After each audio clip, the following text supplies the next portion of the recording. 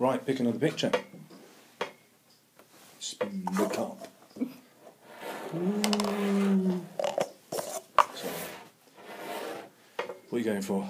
The bottle. Okay, so I had in mind the lovely little story, which I don't think the plot doesn't need, of is it Arthur? I can't remember the guy's name who pretends to be drunk because he has a black wife and he's gone off to live. Dolphus Raymond. Dolphus Raymond, yes, not even close. That's right. It's a brown paper bag. Yes, and so Jem's astonished to find out it's cola in there, isn't it? I think at the trial. Why do you think Harper Lee puts that incident in the book? Because the plot would happen exactly the same way without him at all. Yeah. So why is he there? He must be symbolic. I think it links into into this notion of appearance and reality. Yes. I think it probably links into Atticus's sort of maxim about you never know a man until you walk around in his shoes. Yes.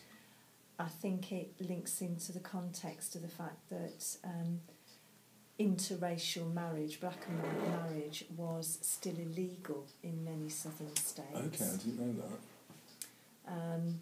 It possibly links into the fact that I think it's about the notion of women, but I think it's further than that, because if you got money and you had property, you could vote in some states in the 1780s, 1790s as a woman. But it wasn't until the 1920s where all women, people, white or black, could vote.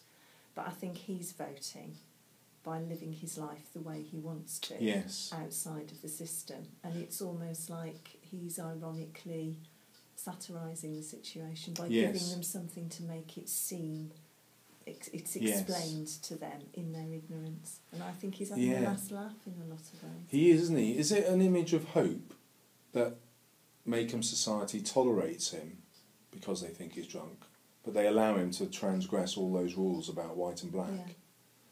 I think so, and I think there's moments of even with the Yules who've lived off the generosity of Maycomb in their slum housing outside of the rules, poaching when they shouldn't, etc.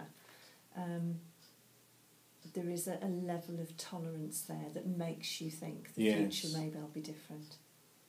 It does, doesn't it? And in fact, even the killing of Tom Robinson is based on the fact that it's Mayella, isn't it? That she actually wants the contact with Tom Robinson. You know, she is willing to cross that divide. Okay, pick another pick.